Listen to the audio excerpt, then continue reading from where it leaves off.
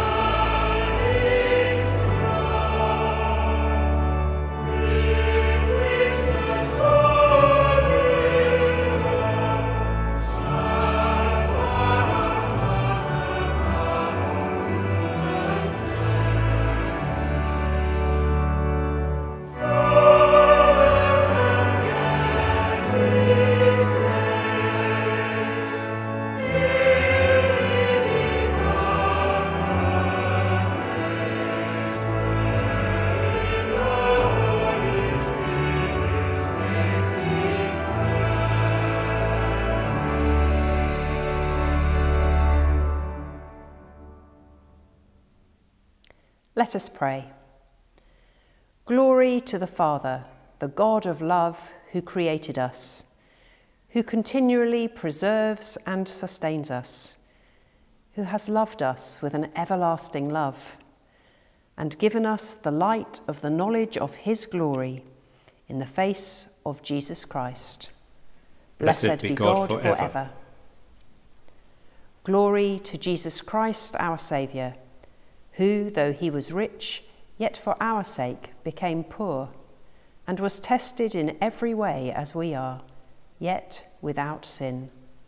who proclaimed the good news of the kingdom and was obedient to the point of death, even death on a cross, who was raised from the dead and is alive forever, and has opened the kingdom of heaven to all who trust in him, who is seated at God's right hand in glory, and will come to be our judge. Blessed be God forever. Glory to the Holy Spirit, the Lord, the giver of life, by whom we are born into the family of God and made members of the body of Christ, whose witness confirms us, whose wisdom teaches us, whose power enables us, who will do for us more than we can ask or think. Blessed be God forever. To the one God, Father, Son, and Holy Spirit, be praise and glory forever. Amen.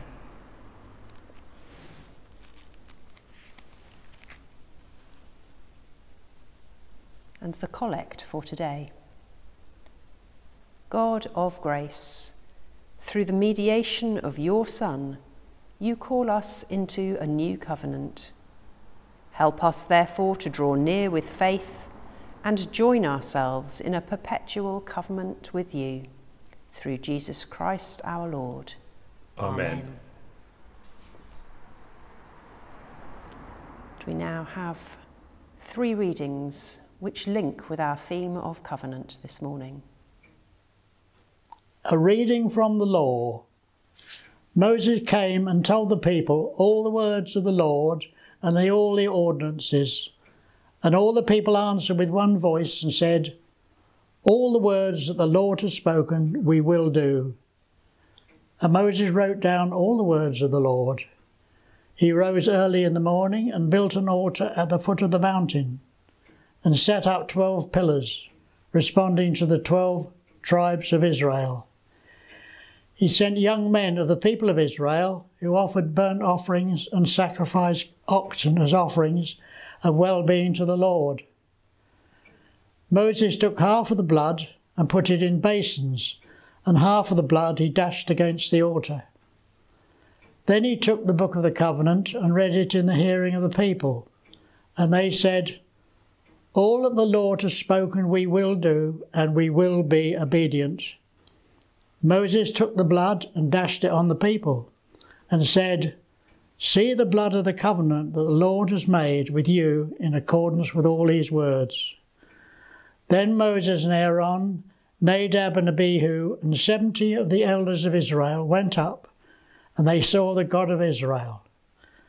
Under his feet there was something like pavement of sapphire stone, like the very heaven for clearness.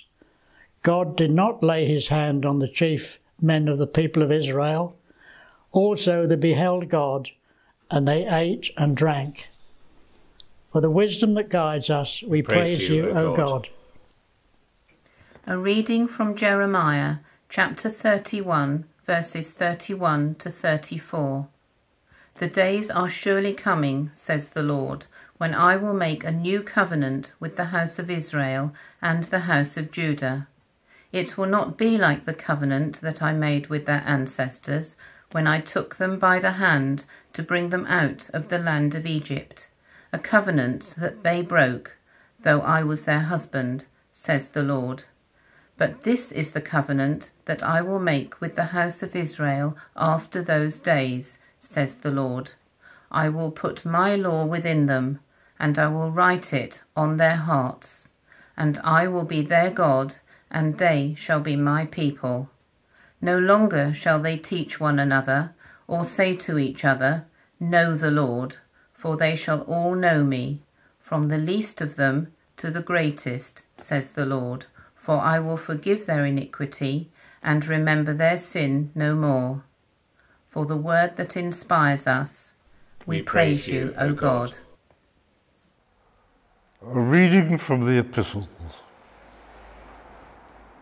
I appeal to you, therefore, brothers and sisters, by the mercies of God, to present your bodies as a living sacrifice, holy and acceptable to God, which is your spiritual worship. Do not be conformed to this world, but be transformed by the renewing of your minds, so that you may discern what is the will of God, what is good and acceptable and perfect. For the truth that enlightens us, we praise you, O God.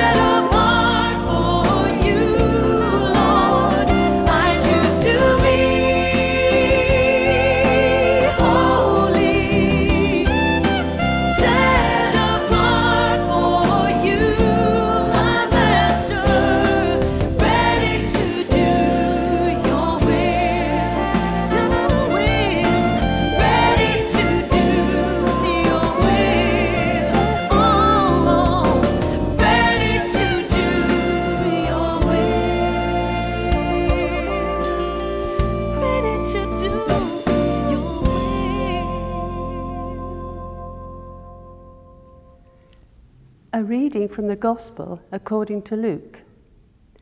Hear the Gospel of Christ. Glory to Christ our Saviour. When the time came for their purification according to the law of Moses, they brought him up to Jerusalem to present him to the Lord. As it is written in the law of the Lord, every firstborn male shall be designated as holy to the Lord. And they offered a sacrifice according to what is stated in the law of the Lord, a pair of turtle doves or 2 young pigeons. Now there was a man in Jerusalem whose name was Simeon. This man was righteous and devout, looking forward to the consolation of Israel, and the Holy Spirit rested on him. It had been revealed to him by the Holy Spirit that he would not see death before he had seen the Lord's Messiah. Guided by the Spirit, Simeon came into the temple, and when the parents brought in the child Jesus to do for him what was customary under the law, Simeon took him in his arms and praised God, saying, "Master, now you are dismissing your servant in peace, according to your word. For my eyes have seen your salvation, which you have prepared in the presence of all peoples, a light for revelation to the Gentiles, and for glory to your people Israel." And the child's father and mother were amazed at what was being said about him. Then Simeon blessed them and said to his mother Mary, "This child is destined for the falling and the rising of many in Israel, and to be a sign that will be opposed, so that the inner thoughts of many will be revealed. And a sword will pierce your own soul too." There was also a prophet, Anna, the daughter of Phanuel, of the tribe of Asher. She was of a great age, having lived with her husband 7 years after her marriage, then as a widow to the age of 84. She never left the temple, but worshipped there with fasting and prayer, night and day.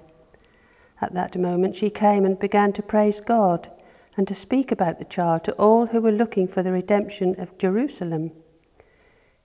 When they had finished everything required by the law of the Lord, they returned to Galilee, to their own town of Nazareth. The child grew and became strong, filled with wisdom, and the favour of God was upon him. This is the gospel of Christ. Praise to Christ our Lord.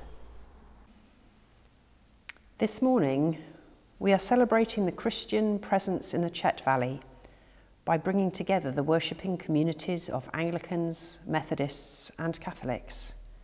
And we are joining with all those who are worshipping with us in our online congregation. We are also celebrating Candlemas, remembering when Mary and Joseph brought Jesus to the temple to give thanks to God. And we are remembering the covenant that is between God and ourselves, and committing anew to that using the Methodist Covenant prayer. So what is a covenant? A covenant is an oath or promise binding 2 or more parties together, which may be of unequal standing. It establishes the nature and terms of the future relationship. I guess you may be familiar with the kind of covenantal agreements put into place when you buy a property. For example, not to burn pitch on your property, or perhaps not to take out the trees. The covenant between God and humankind is clearly between parties of unequal standing, and comes out of God's grace and everlasting love. Our sovereign God freely binds himself to enter into a covenant which we may choose to accept or not. The notion of covenant is common in Scripture. There is God's covenant with Noah, no longer to cover the earth with a flood to destroy it. The sign of that covenant was the bow set in the sky, a rainbow. God made a covenant with Abram, promising land from Egypt to the Euphrates, descendants as numerous as the stars in the sky or the grains of sand, giving birth to a multitude of nations. The sign of that covenant was for every male to be circumcised. There were also covenants between humans, such as that between Jacob and his father-in-law Laban, sealed by the setting up of a pillar of stones to witness that neither would pass to harm the other. And in our first reading this morning, we heard of the covenant with Moses, when the people agreed to do all that was in the book of the covenant, including the 10 Commandments and numerous other laws concerning life, such as the keeping of festivals like the Passover, and the Sabbath laws for the working of the land. And the people promised to be obedient to the Lord. This covenant was ratified by sacrifice and offering of bulls, their blood being dashed on the altar and the people. Our second reading from the prophet Jeremiah looked forward to a new covenant, not replacing the old, but enhancing it, writing the law within the hearts of the people so that they will know God. They will be his people, and he will be their God, and will forgive their iniquity and remember their sins no more. A prophecy that for Christians looks forward to the birth of Christ. Our Gospel reading sees Mary and Joseph fulfilling their covenant responsibilities. They are bringing Jesus, who has been circumcised, to the temple to be presented to the Lord as it is the time for their purification. They have brought a sacrifice, obedient to the law, and once they have finished the requirements of the law, they return home. Except it wasn't quite that straightforward. When Mary and Joseph arrived, they met Simeon, who had some extraordinary things to say to them about their baby son, Jesus. That he was to bring salvation, that he was to be a light to bring revelation to the Gentiles, non-Jews, us. Jesus is for everybody, whatever race, whatever denomination of Christian, Catholics, Anglicans, Methodists. Simeon, an old man, has been waiting to see the Saviour, part of God's plan for him. And Mary, acquiescent to God's plan for her to bear his son, finds that another part of God's plan for her is that her son's life will bring her suffering. Then there's Anna, an old lady who has been faithfully praying in the temple for a great number of years. She recognizes the redemption that Jesus will bring to Jerusalem and rushes about telling everybody, part of God's plan for her. We are soon going to commit ourselves anew to the covenant between God and humankind. Will we each be ready to rise to the challenge of whatever it is that God has planned for us? Amen.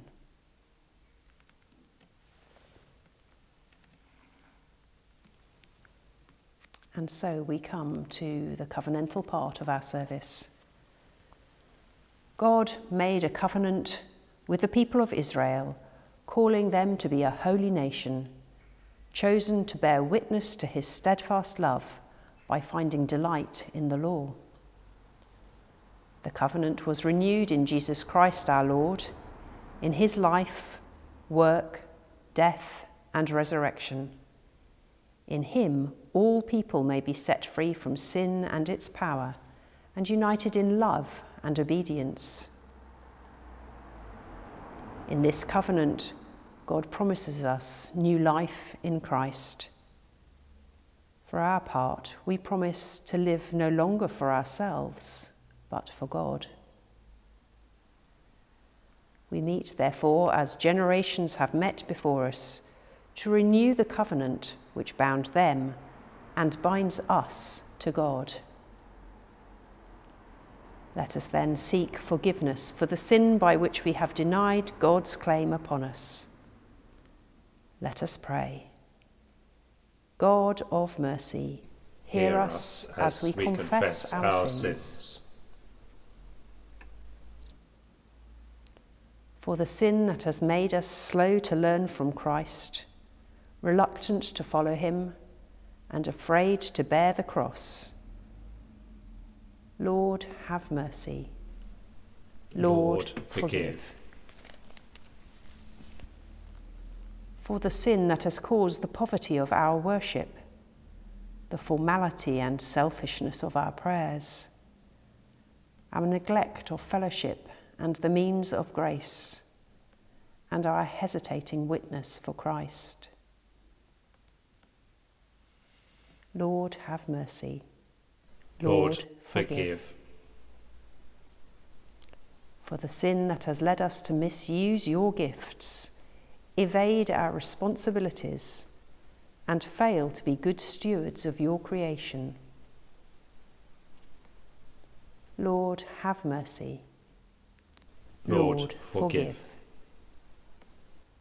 For the sin that has made us unwilling to overcome evil with good, tolerant of injustice, quick to condemn, and selfish in sharing your love with others. Lord, have mercy. Lord, forgive. Have mercy on me, O God, in your constant love. In the fullness of your mercy, blot out my offences. Wash away all my guilt, and cleanse me from my sin. Create in me a clean heart, O God, and renew a right spirit within me. Give me the joy of your help again, and strengthen me with a willing spirit. If we confess our sins, God is faithful and just and will forgive our sins and cleanse us from all unrighteousness. Therefore, to all who truly repent, this is his gracious word. Your sins are forgiven. Amen. Thanks be to God. And so we sing again. Come, let us use the grace divine.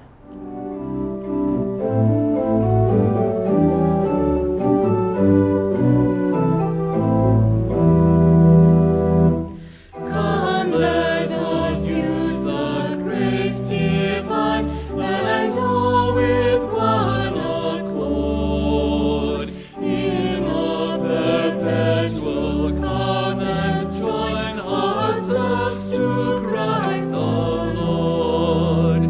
Give us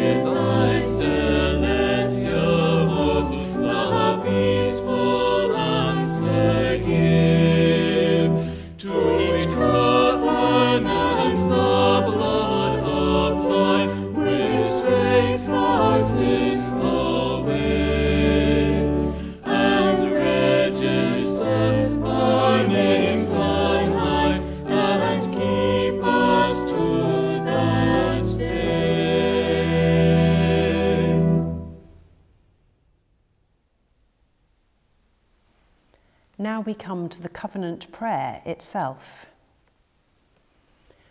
When we say the prayer together, let us take our time. These are big promises. And in the context of our Christian journey, they are significant.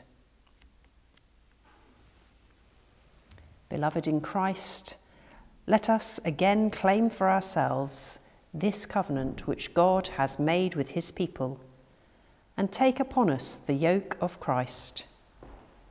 This means that we are content that he appoint us our place and work, and that he be our reward. Christ has many services to be done. Some are easy, others are difficult. Some bring honour, others bring reproach. Some are suitable to our natural inclinations and material interests. Others are contrary to both. In some we may please Christ and please ourselves. In others we cannot please Christ except by denying ourselves. Yet the power to do all these things is given us in Christ, who strengthens us. Therefore, let us make this covenant of God our own. Let us give ourselves to him, trusting in his promises and relying on his grace. Lord God, Holy Father, since you have called us through Christ to share in this gracious covenant, we take upon ourselves with joy the yoke of obedience, and for love of you engage ourselves to seek and do your perfect will. We are no longer our own, but yours. I am no longer my own, but yours. Put me to what you will. Rank me with whom you will. Put me to doing. Put me to suffering. Let me be employed for you, or laid aside for you,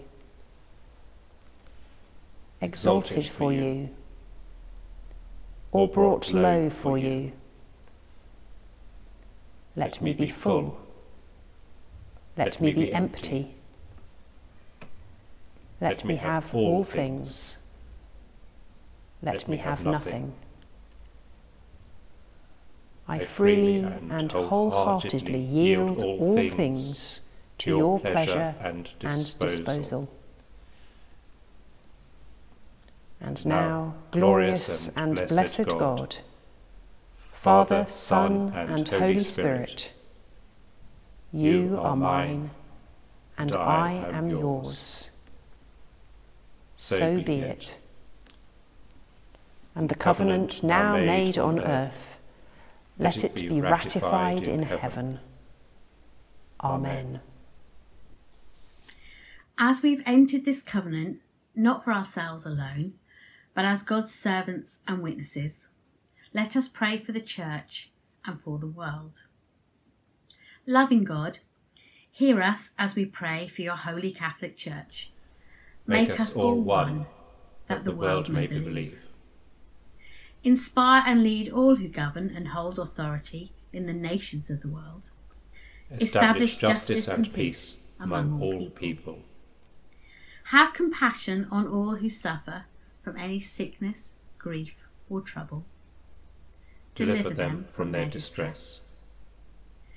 We praise you for all your saints who have entered your eternal glory. Bring us all to share in your heavenly kingdom. Let us pray in silence for our own needs and for those of others.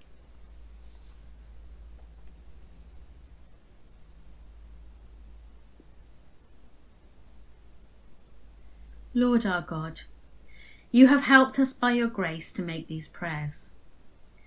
And you have promised, through Christ our Lord, that when 2 or 3 agree in his name, you will grant what they ask. Answer now your servants' prayers according to their needs. In this world, grant that we may truly know you, and in the world to come, graciously give us eternal life. Through Jesus Christ our Lord. Amen. The Lord has made an everlasting covenant of peace with his people. The peace of the Lord be always with you. And also with you. If you are with somebody, perhaps you would like to share the peace with them. Or if you are on your own, perhaps think of someone with whom you would like to share the peace and bless them in your heart.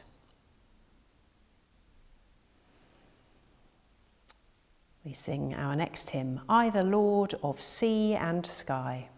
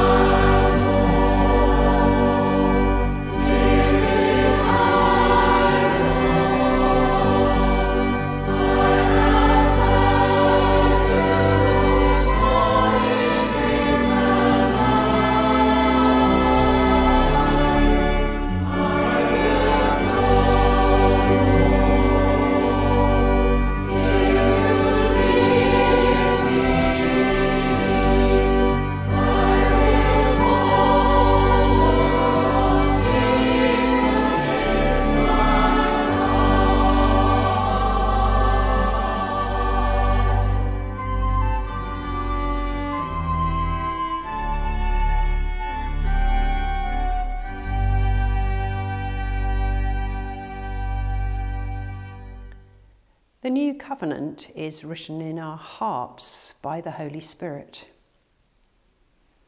Its sign is Christ, the once and for all sacrifice.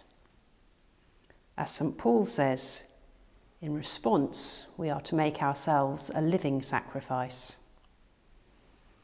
We renew the covenant every time we take communion. As it is said in the old words of administration, feed on him in your hearts by faith with thanksgiving. And so we celebrate. The Lord be with you, and also with you. Lift up your hearts. We lift them to the Lord. Let us give thanks to the Lord our God. It is right to give thanks and praise. God our Father, fountain of goodness, creator of all that is, you have made us in your own image. You have given us life and reason and love for one another, setting in our hearts a hunger for you. In darkness you are our light, in adversity and temptation our strength. You bear patiently with our folly and sin, granting us your law to guide us and your prophets to renew our faith. In the fullness of time you came to us in love and mercy. In Jesus Christ, your living word, full of grace and truth, he lived among us, declaring your forgiveness and revealing your wisdom in works of mercy and in his word of power. For us he suffered and died upon the cross, by death destroying death. You raised him from the dead and exalted him to your right hand on high. Through him you sent your Holy Spirit to be the life and light of your people, gathered together in every time and place to glorify your holy name. With them and all the company of heaven we join in the unending hymn of praise. Holy, holy, holy Lord, God of power and might. Heaven and earth are full of your glory. Hosanna in the highest. Blessed is he who comes in the name of the Lord. Hosanna in the highest. Holy God, pour out your Spirit, that these gifts of bread and wine may be for us the body and blood of your Son, Jesus Christ our Lord, who on the night in which he was betrayed took bread, gave thanks, broke it, and gave it to his disciples, saying, "Take this and eat it. This is my body given for you. Do this in remembrance of me." In the same way, after supper, he took the cup, gave thanks, and gave it to them, saying, "Drink from it, all of you. This is my blood of the new covenant, poured out for you and for many for the forgiveness of sins. Do this whenever you drink it in remembrance of me." Christ has died. Christ is risen. Christ will come again. And so, Lord, we obey his command with this bread and this cup, by which we recall his death and resurrection, the source of our life and salvation. Grant that we who share in this holy sacrament may be united by your Spirit and grow into perfect love. Bring us with those who have done your will in every age into the light of your presence and the joy of your kingdom. Through Christ, with Christ, in Christ, in the power of the Holy Spirit, we worship you in songs of everlasting praise.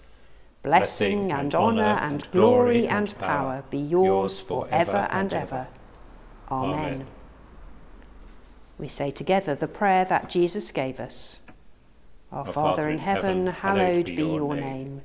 Your kingdom come, your will be done on earth as in heaven. Give us today our daily bread.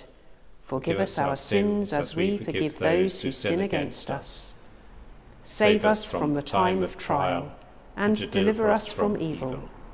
For the kingdom, the power, and the glory are yours, now and forever. Amen.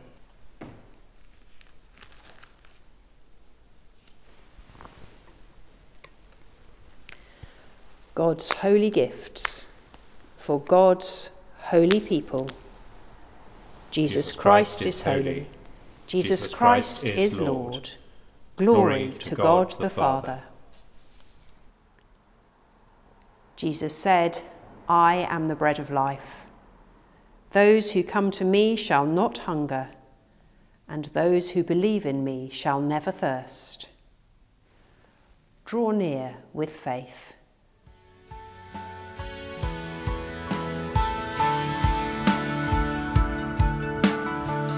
I am no longer mine but yours.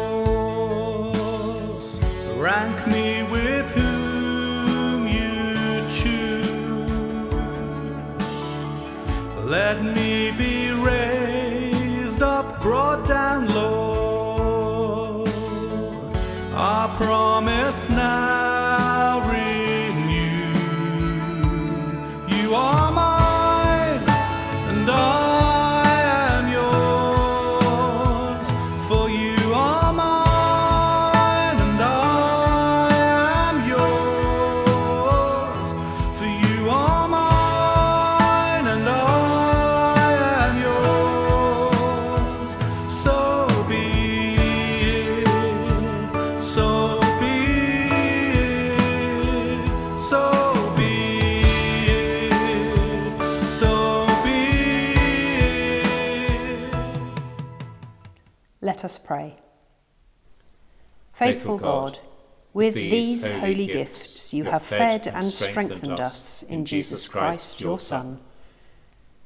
Guide us on our way, that with all your faithful people we may come to share the feast of your eternal kingdom, through Jesus Christ our Lord. Amen. Our final hymn is Take My Life and Let It Be Consecrated, Lord, to Thee.